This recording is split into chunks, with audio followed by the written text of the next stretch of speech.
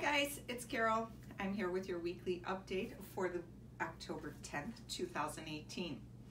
First up is tomorrow, October 11th at 7 p.m. here at Tony Bettenhausen Rec Center, a community meeting regarding the referendum that the Park District is having on the November election ballot. So please come out. If you don't know anything about it, come out, get all the facts.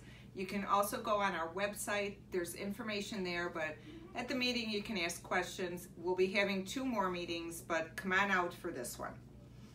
The next night, October 12th, Ladies Night Out. Come on out, paint something, a decoration for your house.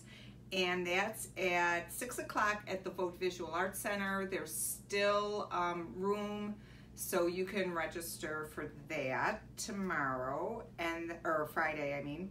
And then October 13th is the best. It's the Arts and Crafts Fair.